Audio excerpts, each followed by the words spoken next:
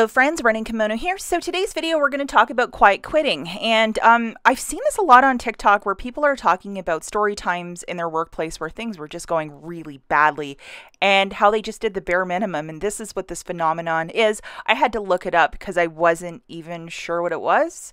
Now, I know you guys really enjoy story times, and I do have one working in an especially toxic workplace. Forget the quiet, because I did work my butt off there, but the quitting part, I did that there after working there for 6 months. I want to share a story time of a really bad work environment, and how I really failed at a workplace. What is quiet quitting? Just to give you the backstory, if you're like, I'm seeing this all over the place, what does this mean?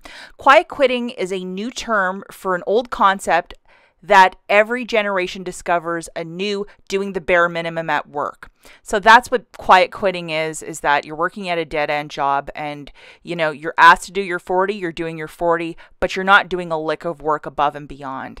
And I get it, man. If you are working in a place that doesn't inspire, it doesn't infuse you, it's not like, you know, you're just like passionate about what you're doing for a living, why would you do more than the bare minimum to earn that paycheck?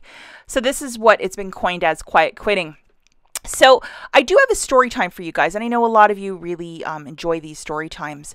So as many of you know, I am not a citizen. So upon moving to the United States 10 plus years ago, I got a job in an office, and on paper, it seemed like the perfect fit, and I would probably work, 20, 30 years, and this would be the career for me working at this company.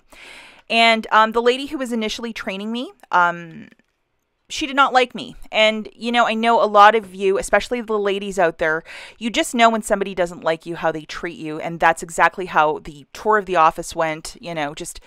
This is that person. Don't look at them. This is the washroom. You're allowed to have 20 minutes for lunch. Do not be a minute late because I'm timing you. Just stuff like that, but not in a joking manner because she was serious as a heart attack. So her training was weird. Her concept and understanding of computers was from I think when they had the first AOL chat CD that came out in 1996, she would say, you need to type out the website, safari.apple, stupid stuff like that. Just a website's a website. And she micromanaged me, but she wasn't even my manager. She was just kind of like a supervisor, just showing me the ropes. At this one company, I was working in 3 different departments because they knew quickly, I had worked in this business and I could, take on little jobs. And my favorite thing about this place was come to work at 8 o'clock, work for 2 hours, come back at noon for a couple hours, and then finish your evening a couple hours. So I was at work the entire day with the stick and carrot of we will hire you full time. So this went on for some time. I didn't have a life other than this job, and then dealing with Mrs. Personality, who was on me all the time. Working in Excel documents, a lot of you know that there's a lot of little quick keys and stuff to press to expedite a file, and I would practice that, and she'd want me to type everything in manually. And if she ever caught me, I would get written up. And it was just stuff like that nonstop, and just a really hard person. She would give me things to look at, to double, triple check, and then go into the wording of any document and then put numbers in there, like the number O for 0. And if I ever messed that up while I was doing work for 2 other departments, she was on me about that, giving me a huge speech about, integrity and just half-assing it with quick keys. And it was just one of these things, I was just set up to fail. And I knew that she really despised me, that the woman that I was sitting in for, because she was on a sick leave, when I met this woman, she just barely acknowledged me, and her and Mrs. Personality went out for lunch.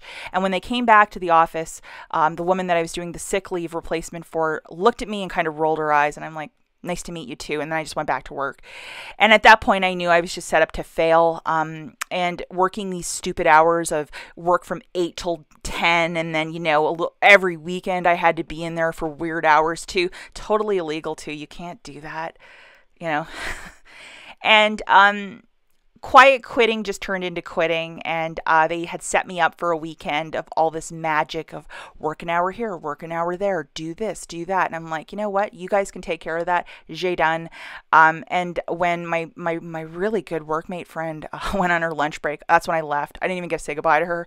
And I think that was a really nice parting ways with her.